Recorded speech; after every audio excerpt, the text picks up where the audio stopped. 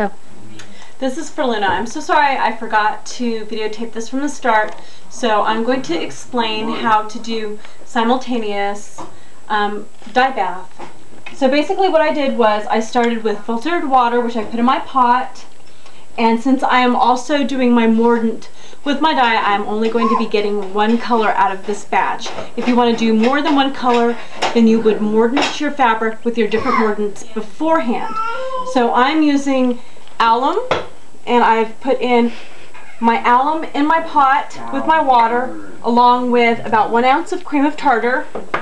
I let it come to a simmer, and then I had put my fabric in. Then I took brown onion skins and red onion skins, and I put them in my little muslin bag.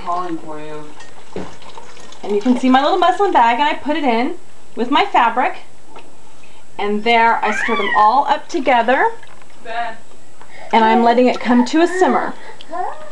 Now this I'm going to let simmer for hours here on the stove. This has everything in it to let this just simmer and bubble and cook away.